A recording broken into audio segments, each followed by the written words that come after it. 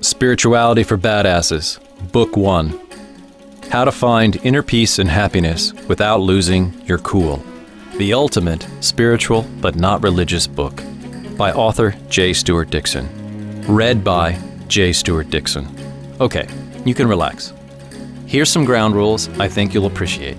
There will be nothing, zero, zip, nada, written, channeled, or prophesied in the pages of this book concerning the following.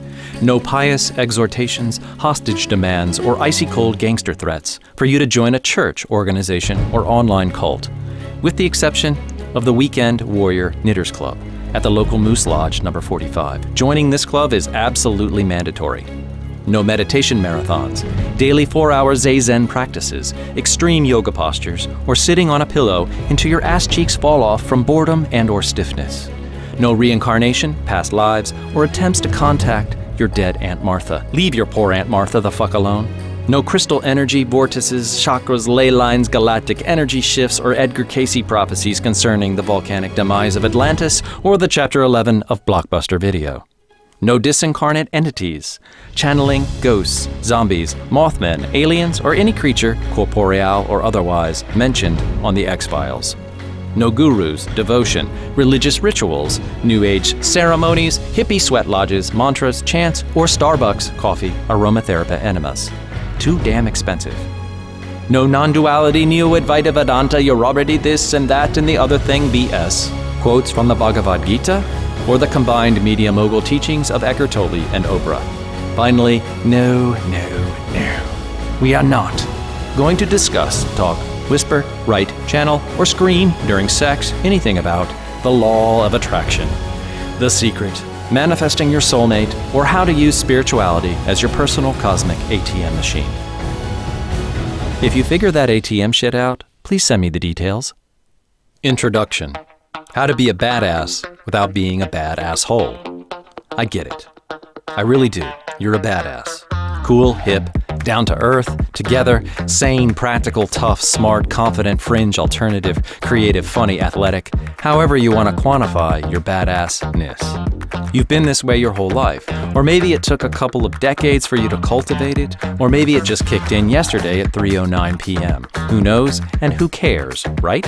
Because something is missing. It seems that being a badass just isn't enough, is it? Let me make this easy for you. I'm also a badass, except that for most of my adult life, I've been involved with spirituality. And maybe you can relate here. This badass has always had, a slight issue.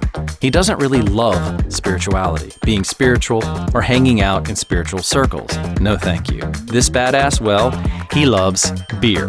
There, I said it. I love beer, dark beer, craft beer, locally brewed beer. I also love fly fishing and kayaking and hiking in the mountains. I love making fart jokes with my 12-year-old son. I love smoking the occasional cigar or other things in my hot tub. I love great sex. I love head massages. I love making lots of money. I love cool cars. I love taking vacations in tropical places. I love hanging out with friends and being potty-mouthed.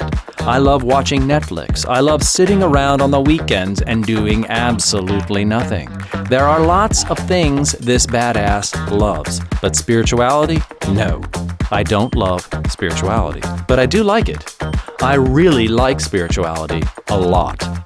Spirituality has served this badass well. Here are a few of the benefits I gained from my years involved with spirituality. I used to be depressed. I am now depression-free because of spirituality. I used to be deeply unhappy most of the time. I am now happy most of the time because of spirituality. I used to be unaware and off balance about a lot of things. I am now very aware and mostly balanced about lots of things because of spirituality. I used to be a mindless idiot, caught, obsessed, and jerked around by the thoughts in my head. I am now a mindless master who realizes that the thoughts in my head are mostly irrelevant, neurotic, and frivolous because of spirituality. I used to be timid. I used to avoid conflict. I used to deny certain emotions. I am now outspoken, unafraid of conflict, and I fully embrace all emotions, whether they feel good or bad, because of spirituality. I used to believe that all existence was a flat, one-dimensional dead end.